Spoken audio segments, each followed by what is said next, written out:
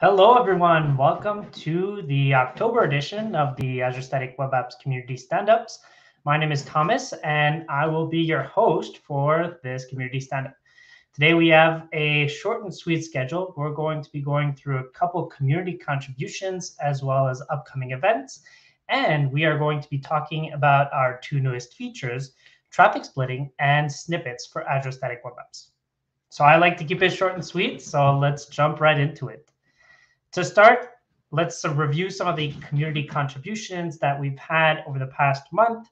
In terms of upcoming events, we have Microsoft Ignite that's going to be happening in November from the 14th to the 17th. There's also an online portion, so that's also a good opportunity to tune in and learn how to build intelligent apps. As well, there's the .NET Conf happening around the same time.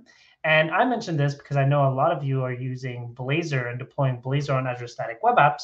And so if you're interested in learning about .NET 8 Blazor and what they're coming out with server-side rendering, make sure to tune in. And then we also know that we have an upcoming Angular event. The Google team is going to be releasing Angular 17 and talking about it. And we've been working with them to make sure that you can continue to host Angular 17 apps on Static Web Apps. I think they have some pretty fun, pretty exciting new nuggets of functionality that are coming out. So make sure to keep an eye out for that. We also had some great community contributions in terms of blog posts. And instead of just looking at these links, let me go ahead and share with you what we have. By the way, first of all, this is our newsletter. I posted this newsletter just recently to complement this community live stream. If you want to have access to any of the links that are in this session, you can see that I have all the community highlights as well as the upcoming events in here. So first off, in terms of community highlights, we have John Kilmister, who blogged about deploying Astro on Static Web Apps. Astro, which is an up-and-coming static site generator, very interesting for the ability to have all the different frameworks within one. So that's a great blog post over here. We also have Henry Sanchez, who blogged about deploying SvelteKit on Azure Static Web Apps. That's a great article using the adapter for SvelteKit. So here in this case, using the static adapter for Svelte. Next up, we have a longtime contributor, John Riley, blogging about using Azure Application Insights and linking it to the Azure Static Web Apps resource via a bicep template. So it goes into the details of how you can configure a bicep template in order to configure that.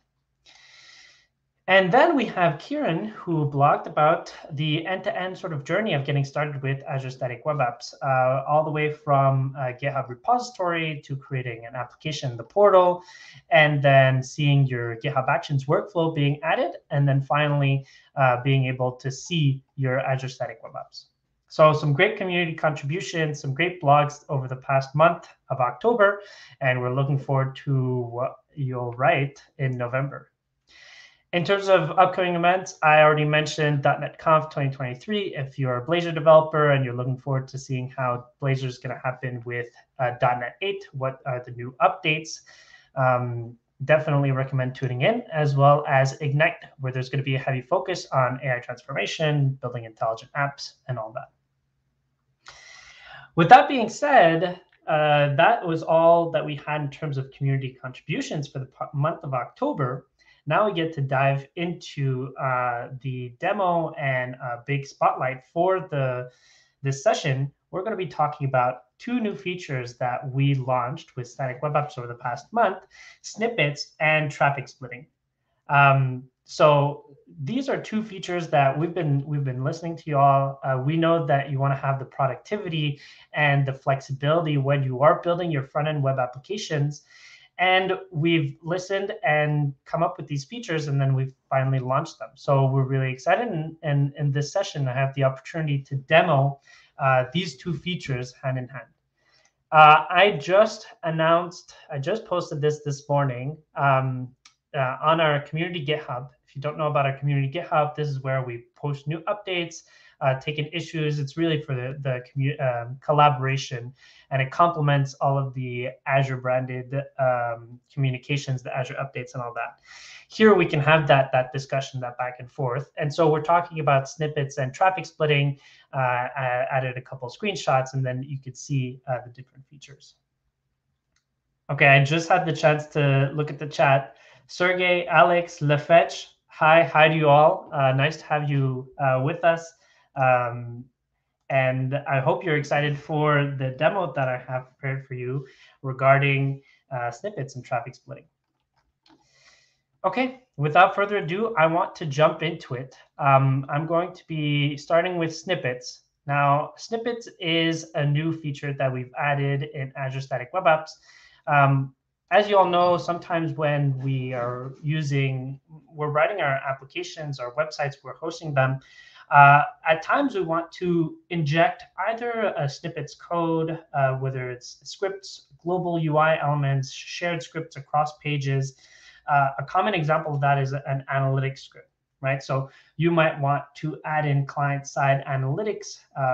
Those are often via like a snippet of JavaScript code. And instead of having to go and add that to every page of your website or configuring your build to add that to every page of your website, what you can do now is go and configure it with your Azure resource. So for instance, here I have a pretty basic application, pretty basic website. It's a sort of an e-commerce example that I've demoed in the past. But in this case, I wanted to add an analytics snippet. So I'm using Microsoft Clarity, which is a behavioral analytics option. So if I send it over here, and we take a look at Microsoft Clarity, it's similar to other web analytics solutions, the Google Analytics and other options. But in this case, we have the ability to see more of the behavior of how our users interacting with our website. And so when I go into Clarity and I wanted to add this to my website in terms of the setup, I can go ahead and directly add this script into my website.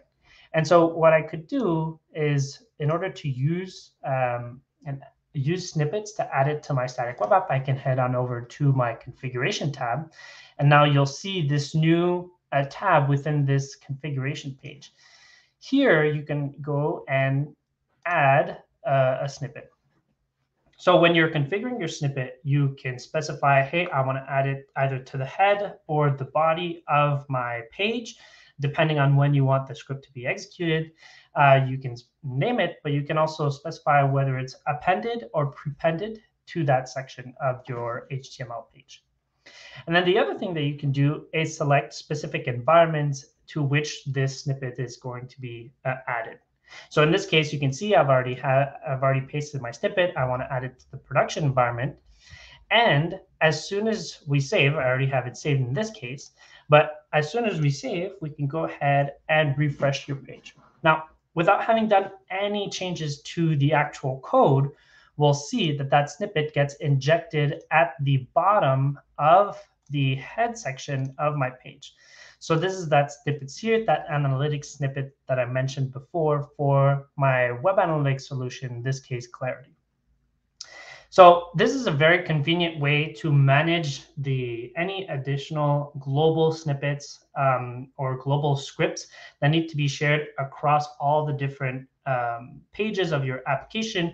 You can also easily specify the region where you want this snippet to be injected, and also which environments to add the snippets to. And it being located in the Azure resource and specific to the Azure resource, you don't have to make any changes to your actual application code and handling the different environments and then jumping through hoops in order to share certain snippets with teams.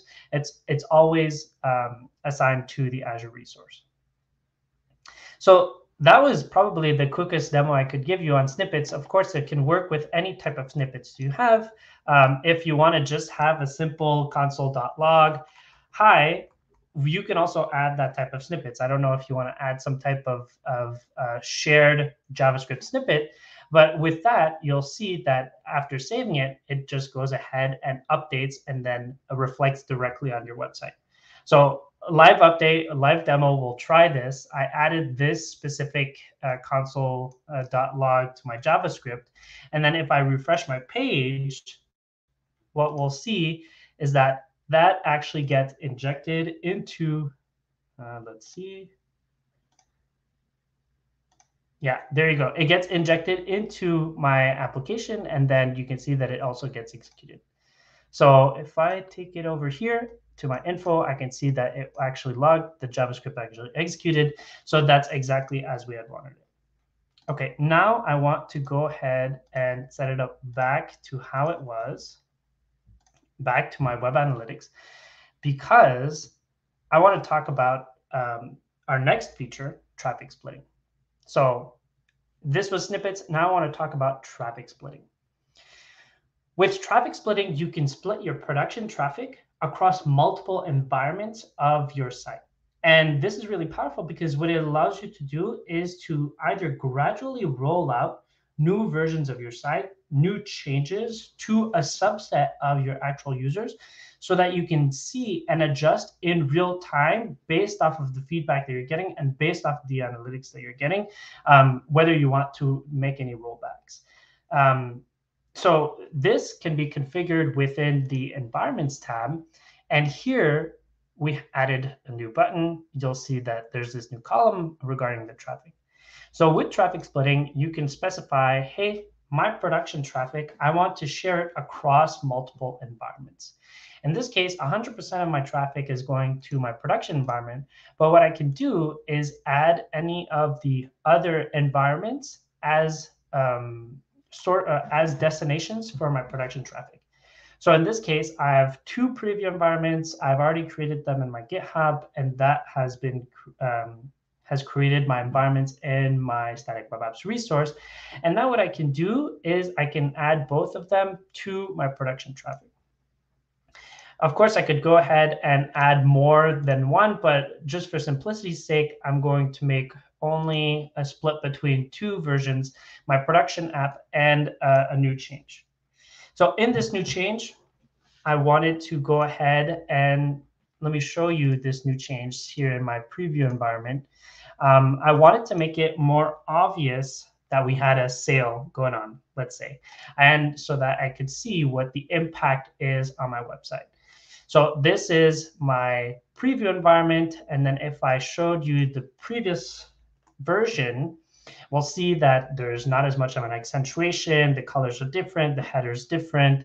And then I added discounts to the individual prices so that we could see and track the difference. So right now, these are two separate environments. And what we're going to do is we're going to split our production traffic across these two environments. So if I head on over here and then tag traffic splitting, I can go ahead and tag this new environment to receive 50% of the traffic. Now, I don't want to take a chance, and I want to be able to demo this properly. So I'm going to force basically all of my traffic to go to this new version. And what's going to happen is we do this in a smart way where we'll sticky specific sessions. So if there's continued usage of a specific version, we'll enable that customer to continue on the version that they were previously using. So in this case, we're falling within that 1% because we started off the version with the production site. So here, everything's working. And what I can do is open a separate tab, let's say in a different browser. And then let me bring this browser into the page. All right, so if I head to that same production URL, what we'll see is that within the same URL, we're now serving a different version of the website. So I just went ahead and hard refreshed this page to show you that we're now accessing the same URL and receiving the other version of our website. And so in this case, I can see that as a developer, I can see the difference between these two versions of the site and analyze the behavior and then make any decisions that I want based off of that. So this is really convenient if ever you want to do any gradual feature rollouts, or you can also use this to implement any type of testing strategies, split testing or A/B testing strategies. And that's actually what I want to show you next. I want to show you how you can use snippets and traffic splitting together in order to track analytics across different versions of your site, similar to an A/B testing method strategy. So what we're going to do, and you may have noticed that I've already set up my site this way, is if we head back into our static web app, we'll see that we are currently serving main and sale B test, these two environments, my production environment and this new test environment. And I want to go ahead and be able to analyze the difference between these two versions of the site. Well, what I can do is I can head on over to my configuration tab, specify for a snippet, we'll add a separate snippet specifically to the other environment that we're testing, right? So here I have my default environment, my production environment, and had the script that I showed you earlier for my clarity. What I can do in addition is have a separate snippet. And in this separate snippet, I'll add the same clarity code. But what I can do is I can tag this specific version of the site. Here I'm adding window.clarity set version B. This is a feature of this specific web analytics platform. If you're using any other web analytics platform, there's probably a way for you to custom tag it or tag different versions of your site. And what it's going to allow us to do is when analytics are sent on over to the Clarity platform, we'll be able to dig through and filter according to the version of the website that customers were on, that end users were on.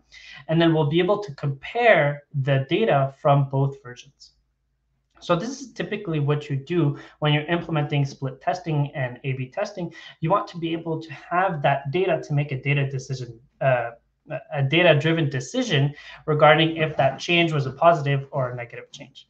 So this is what I have configured. I've applied this specific snippet to my sale B test environment. And as I mentioned before, we still have that split testing.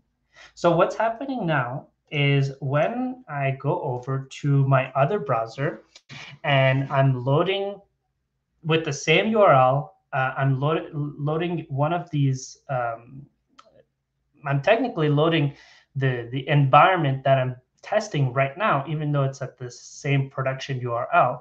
And what we'll see is that that snippet where I tagged it as my B test or as this specific version, we'll see that it gets added to my analytics script. And then when it's sending off to the analytics provider, in this case, Clarity, it'll take note of that, and then I'll be able to filter through my data. So I actually want to show you what I'm seeing on the Clarity side of things, because I think it's really interesting. So for this simulated A/B test, what I can do is if I head over back to my web analytics. So this is Clarity. It's an open source tool for behavioral analytics, but you could be using any other type of analytics platform, Google Analytics, any other type of open source web analytics as well. I want to show you how the data comes through in Clarity. So I've set up my A/B testing on my web app, on my static web app. And now what I can do is I can filter through my analytics, and I added this custom tag, and I showed you this in the snippet before. I added a specific key value pair of version B. And now when I apply this custom filter of this custom tag, we'll see that I get only the data for the B test version of my site. And now I can see the difference between the analytics, see how see the performance of that version of the website, and any type of recordings that I have for this specific user. So this is really powerful when you think about it. The ability to gradually test new features and new changes on real production users, and the ability to quickly roll back any changes, it's very powerful. And when you combine that with snippets and the ability to specify different snippets for different environments, you can see that the potential is very great.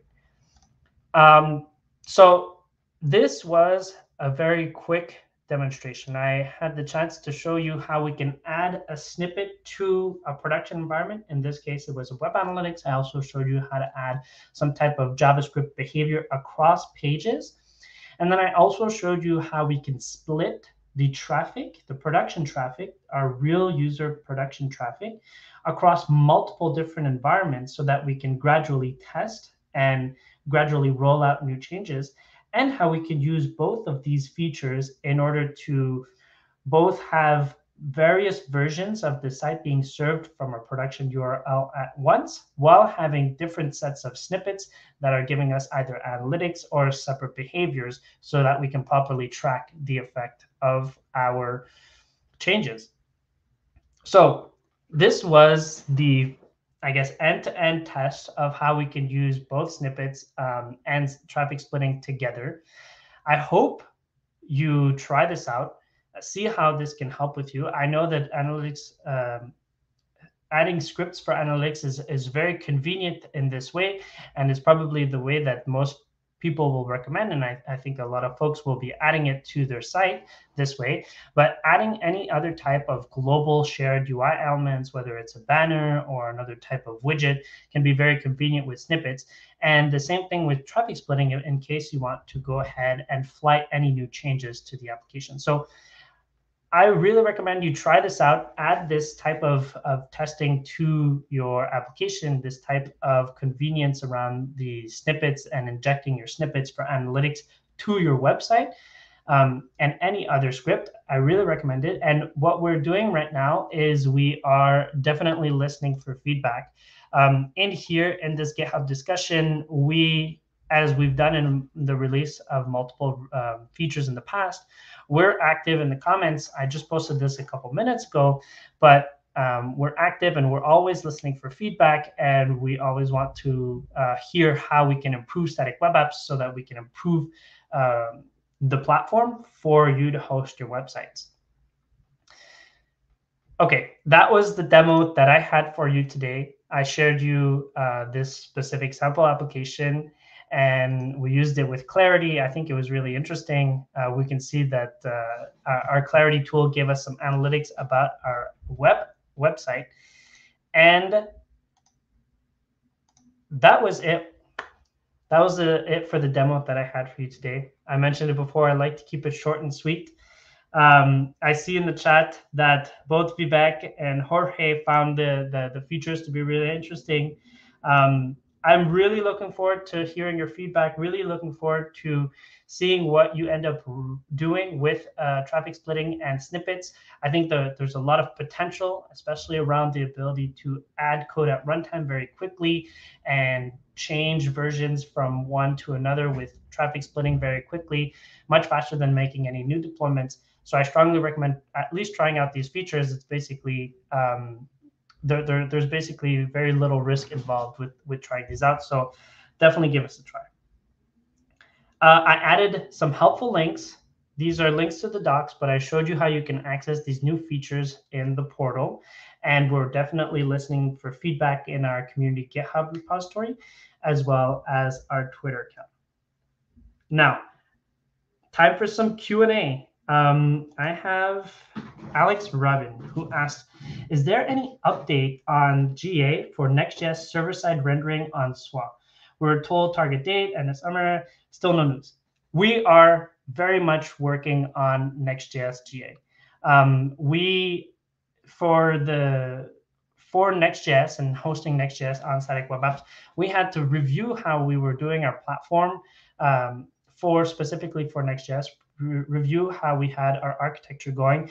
And it's actually, I'm happy to say that it's in the final phases where we are in the testing and the deployment of these different changes.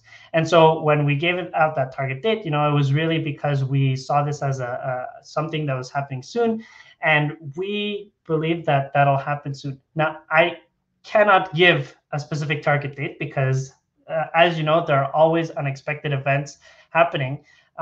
But we are actively working on this. We have dedicated engineers working on the Next.js GA. So what I'll say is it's a work in progress, and it'll be coming out soon, Alex.